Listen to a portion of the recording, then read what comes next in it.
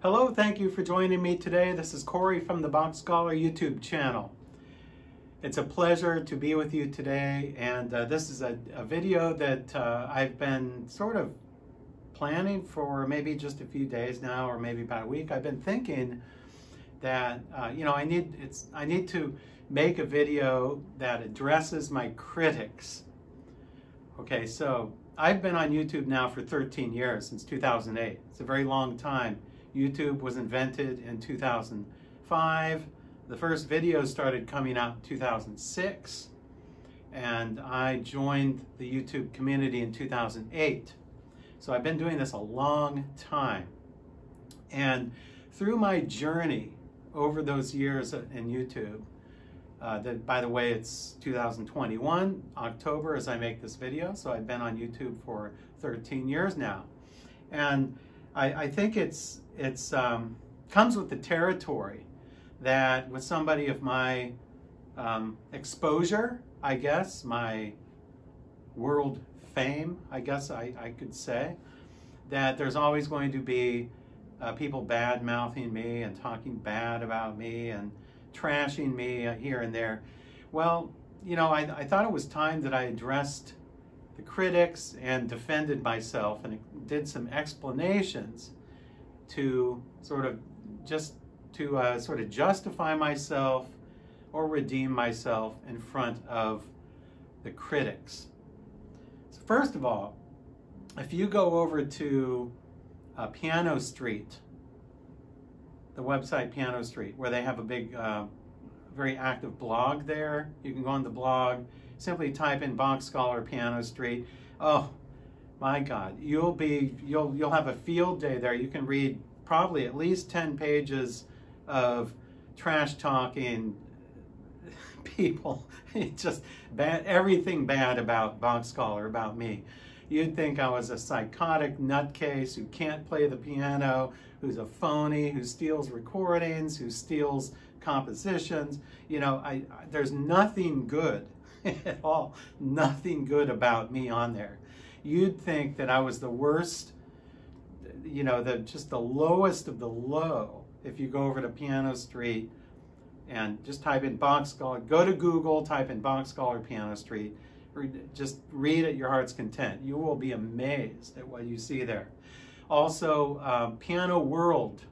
Piano World is another one. It's a big, huge piano blog kind of site. Type in BachScholar Piano World. Just read at your heart's content. I think I found a German channel or a German blog somewhere that trash talks me for pages and pages. In a way, it's sort of flattery. It's flattering because I think these people are giving so much attention to me.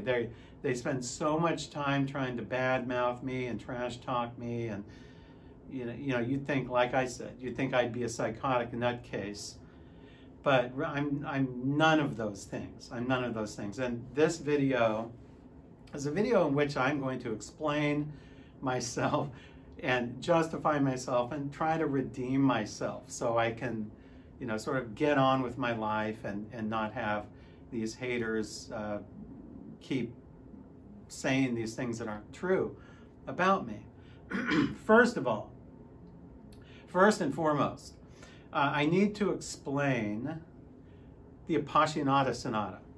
Okay, the Appassionata, and also Ravel's Gaspard de la Nuit by Ravel, and Beethoven's Appassionata Sonata.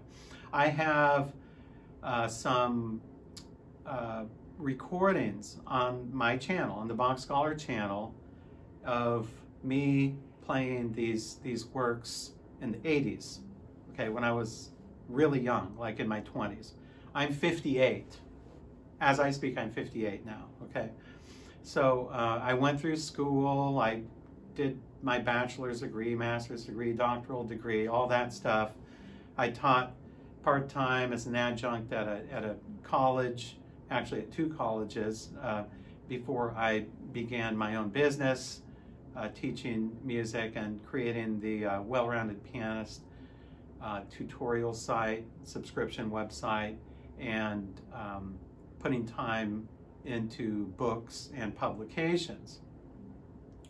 So I have a long life. I have a very long life before YouTube. Okay, so for those of you out there that are very young, YouTube is all you have known. But there was a time when there was no YouTube. Okay, YouTube didn't exist in these days. Okay, so back to my point. If you go on some of these blog sites where my haters are trash talking me, they all are 100% convinced that I stole that Appassionata Sonata recording because I don't play like that anymore on YouTube. And basically, the one thing I don't do is I don't play that fast anymore. So it only comes down to speed. I'm a much more mature and better musician now than I was 35 years ago or so when I made those recordings, or over 35 years ago. And I'm a much more mature musician now, and of course I don't play that fast anymore, and I'll explain the reasons for that in a few minutes. Why I play everything so slow, why I play everything slower than everyone else. So because I play things slower than everyone else now on YouTube, and people just can't find me playing really fast, I'm not a speed demon, they think that this recording of the Appassionata I put up from 1987 is fake. I stole that from somebody. They said, that can't be me, that can't be BachScholar. He could not possibly play like that. If he could do that, why doesn't he just sit down today and do it? that is a joke. And I'll explain to you why that's a joke. Well, that's a joke because back in my teens and 20s and even into my early 30s, I was practicing 5 hours a day. When I was in school, when I was working on my bachelor's and master's degree in piano, I was practicing 5, 6 hours a day, every day. I didn't have a job back then. You know, I had maybe a little part-time jobs here and there, but I was a professional student who all I would do is practice all day long. And that Appassionata Sonata recording, which I'm very proud of, by the way, I played in my first year at the Eastman School of Music, working on my Master of Music degree there. And it came from a very warped cassette. I found the cassette somewhere, it was all warped, but I uploaded it to YouTube several years ago. And then I get all this critique that, oh, it can't possibly be me because I can't play that fast. You know, if I could do that, why don't I do that anymore?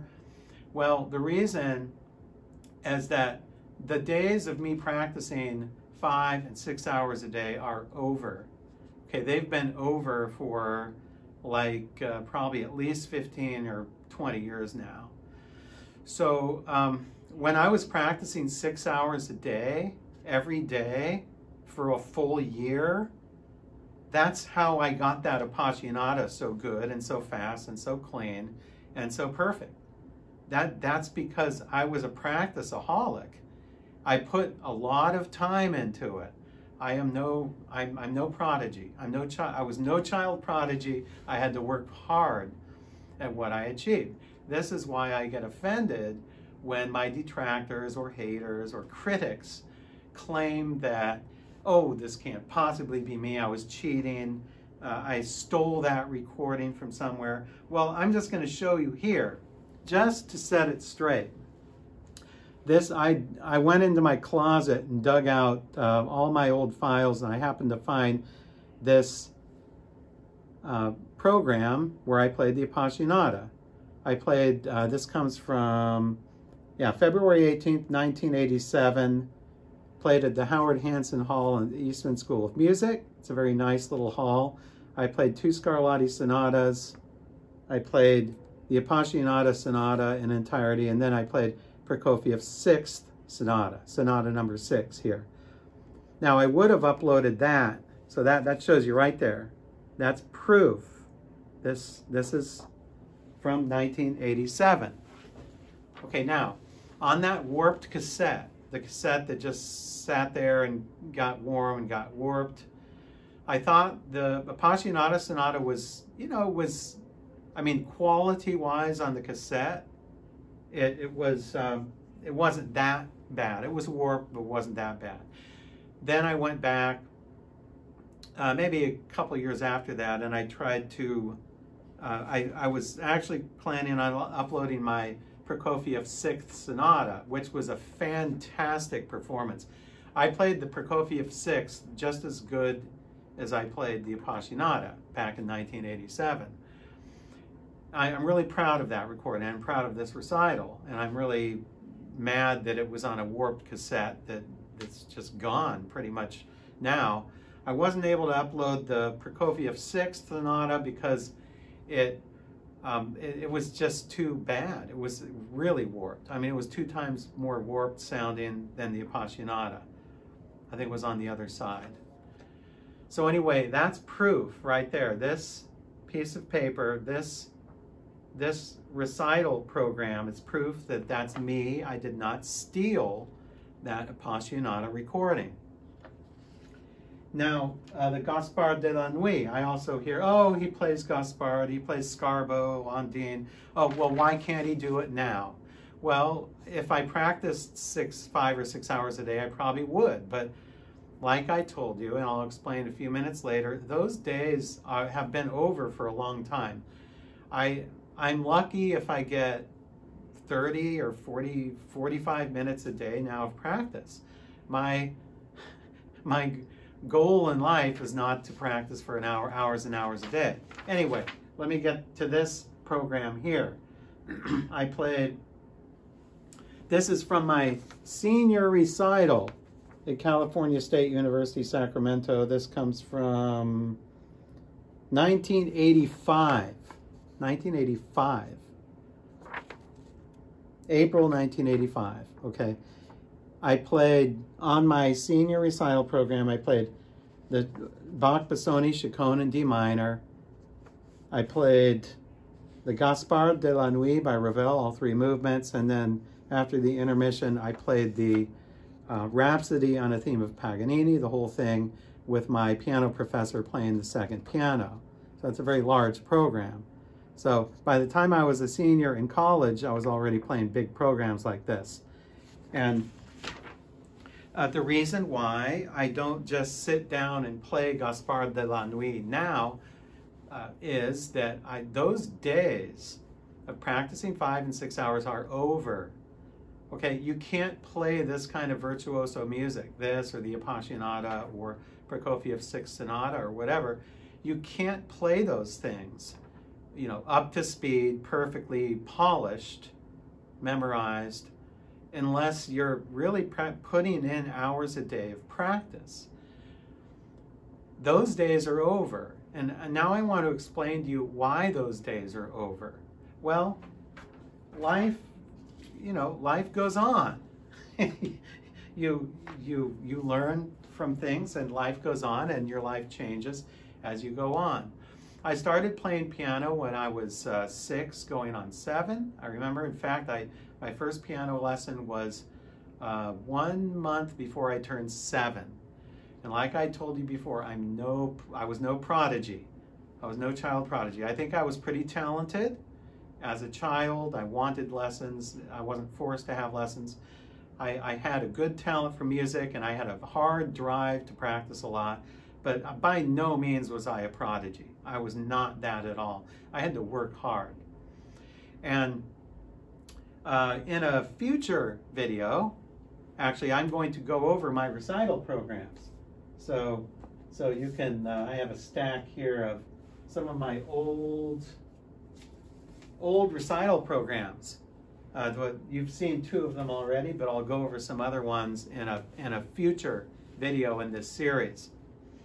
But I want to talk to you about how life goes on, and it sort of deals you cards that you can't plan everything that's going to happen in your life. So anyway, I begin piano lessons at the age of 7, 6 going on 7. I go through school. I take piano lessons all those years through high school. I major in piano, get my bachelor's degree in piano. You saw my senior recital. I played the Gaspard.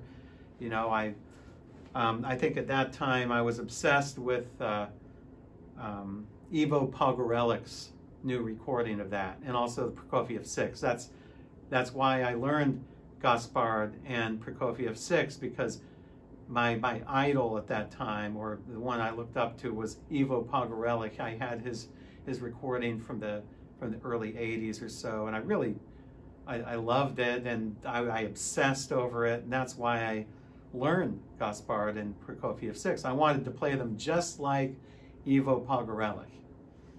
Okay, then this is, I'm young and naive. I'm like, 20, 21, practicing 6 hours a day, trying to be like Ivo Pogorelich.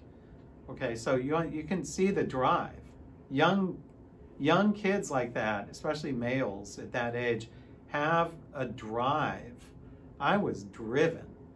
So, I was accepted to the Eastman School of Music. I went there, did my master's degree. Then I took 3 years, taught piano in Germany. Then I went to the University of Kansas and did my doctoral degree. And then about 14 years later, YouTube was invented. So I jumped on the YouTube bandwagon in 2008 and started making videos. Now, by about that time, I was still practicing a lot. I was practicing several hours a day in the early YouTube days. Then around 2012, I got married, and there started to be other people in the house. I wasn't single anymore. So that's another thing. When you're single and you can practice 6 hours a day, there's a hell of a lot you can do. You don't have any responsibilities. Then in 2012, I started to have all these responsibilities and had to work more. And so this might sound like excuses. Like, well, yes, I don't play the Appassionata or Ravel's Gaspard anymore because I haven't been able to practice barely more than 45 minutes a day for the last many years. Okay, every once in a while, I'll get a big block of time where I can work on something, but it's very rare that I even get to work on anything. And that explains why my YouTube videos have been, usually my typical YouTube videos, 3 or 4 minutes, perhaps 5 minutes, 6 at the most. That's all the time I have to work on something. And for the past few years, I've been using music. I don't memorize anymore because I simply do not have the time anymore. I am so busy with my professional life now, I barely have any time to practice anymore. So I think, yes, okay, if I could set aside, 6 months, 6 months to a year with at least 5 hours a day of practice, I probably could easily, I could make my detractors or haters very happy, and I would spend all that time, relearning the Appassionata Sonata and play it just like I did in 1987. I would do Gaspard de la Nuit just like I did in 1985. But that's not happening. That's just not happening. And here's why. The reason why is because I have a lot of things on my plate right now. Really, the only 3 things that are important to me in my professional life are my teaching of piano students on Skype, which I've been doing now for going into my 10th year now, full-time piano lessons on Skype to individual students. The second thing is operating and maintaining and adding new content to the Well-Rounded Pianist, which is my subscription website. I put a lot of time and effort into that. And my books, the BachScholar books, which now number 36. I have 36 titles in the BachScholar series, and here they are in this big stack on my desk. That I've only done in 4 years. Did you know it took me a whole year to write sight reading and harmony? I did almost nothing else, no other books in that time. It took me a whole year to write sight reading and harmony. It took me a whole year to finally finish my 436 four-part chorales. Then I have little smaller projects along the way. So my days are filled up with making, editing and preparing books, which is usually at least 4 hours a day. I spend an average of 4 hours a day editing and preparing books for BachScholar Publishing. 4 hours a day. That, if I didn't do that, if I didn't do these books and I didn't have BachScholar Publishing, I could spend those 4 hours practicing piano. But that's not happening because uploading videos to YouTube is not making me any money. Okay, I have to make a living. Okay, playing the Appassionata Sonata for my detractors or haters to prove that I can play the Appassionata Sonata, that doesn't make me money. That takes hours and hours a day for many months. Okay, so that's not happening. That's why I'm not playing the Appassionata Sonata anymore, because I'm out of practice. I'm not like I was in 1985 or 1987. I have all these other things on my plate. So I teach students on Skype probably an average of 4 to 5 hours a day on most days. I spend at least 4 hours a day, sometimes even more, on my books, editing and preparing books for BachScholar Publishing.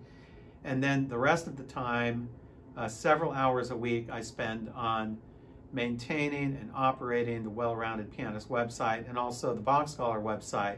The BachScholar website doesn't take as much time to maintain, but I spend a lot of time on the Well-Rounded Pianist website. Students all over the world learn from me, piano and theory and other aspects of piano. So you can see my days are filled to the brim with doing all of these educational things, because I think that's my mission in life now. My mission in life now is not to practice hours and hours a day and to prove to everyone in the world how fast I can play, and to play Chopin etudes as fast as humanly possible, and to play the Appassionata Sonata like I did in 1987, or Ravel's Gaspard like I did in 1985. That's not important to me anymore. That's simply not important. I have my days filled with my professional activities. This is what I do, and this is what I love doing. So I don't want this to sound like an excuse. Okay, I'm not trying to sound like, well, I can't play the Appassionata anymore, so I'm going to use this as an excuse. No, yeah, I told you. This is, you need hours and hours every day to play this kind of music. That kind of virtuoso music takes time. It takes a lot of time and a lot of practice. So if you take people who you're trying to compare me with, and that's another thing I don't like, is everything's a competition. You're always trying to compare everyone to everyone. So I upload a performance of a Chopin etude and I play it slow, okay? And then people are saying, well, you can't play it fast. Well, no, I can play it fast. I just need more time, but I don't have the time. So I spend one day on a Chopin etude. I upload like a half-speed performance or whatever in 1 day's time. I didn't spend hours and hours a day playing it. So those people who claim that I'm terrible and I can't play it fast need to think again, and they need to start looking at the whole picture. Understand that I am 58 years old. I'm not 21 anymore, or 23 or whatever. I have a life. I have many projects in BachScholar Publishing I'm working on. I'm working on a whole children's music book series. I'm working on an adult method book series. The Well-Rounded Pianist, I upload new material every week for that, and I maintain a studio of about 40 students a week teaching on Skype. Now, for all of those, take other performers on YouTube, that hotshot performers that are uploading all the Chopin etudes and up to speed and doing this and doing that. Do they have all these projects they're doing? Do they spend 4 hours a day writing books? Do they have 40 piano students every week? Do they have a subscription website they have to maintain every week and upload new content? No, they don't. All they're doing is making YouTube videos. And the famous concert pianists of the world, like the Murray Pariahs, the Valentina Lisitsas, the Ashkenazis, although he's retired now, you know, performers of that stature, George Lee, people, you know, performers like that, they pretty much all they do is give concerts and practice. They practice hours a day, every day, and they give concerts. They don't make books, they don't teach 40 students a week, and they don't have a subscription website. Okay, so I'm redeeming myself here. I'm redeeming myself. I'm making it very clear as to why I play things slower now, because I don't have enough time to practice, and I have other things on my professional plate. So I hope that this sets everything straight. I hope that by seeing this recital program here, that you know that my Appassionata sonata was not stolen. I did not steal it. That was me. That was Corey Hall in the flesh playing the Appassionata sonata. That was Corey Hall in the flesh playing Ravel's Gaspard de la Nuit. That was me, and I don't care if I can't do that anymore. That's not important. That's my former life. I really don't care if I ever even touch the Appassionata sonata again. I really don't care. The only thing I care about is making educational material for BachScholar Publishing, maintaining and continuing to grow the Well-Rounded Pianist subscription website where I can teach students all over the world, and maintaining my piano studio where I currently have roughly 40 students a week. That's all I care about. I don't care about showing off and uploading virtuoso piano music and trying to prove to everyone how great I am. So you need to go over to Piano Street, read some of these just hilarious anecdotes about BachScholar there. Go to Piano World, read some there, and ask yourself, is this really true? I mean, have you ever seen anything so ridiculous as to if you read all that, you'd think I was a mass murderer, psychotic, who doesn't play the piano, who steals my recordings, who can't do anything, who's a total loser. So I challenge you, if you haven't seen it yet, just go over to Piano Street and have a field day there reading all the stuff they say about me, which is just not true, and it's not substantiated at all. So anyway, thank you for letting me get worked up today, and join me in another one of these videos. I'm going to go over my recital programs that I dug up from my closet here. I can just show you some of my other programs that I played back in my performing days, back when I was practicing many hours a day. So thank you for joining me today. Thank you for sitting through this video, if you sat through the whole thing. And until we meet again.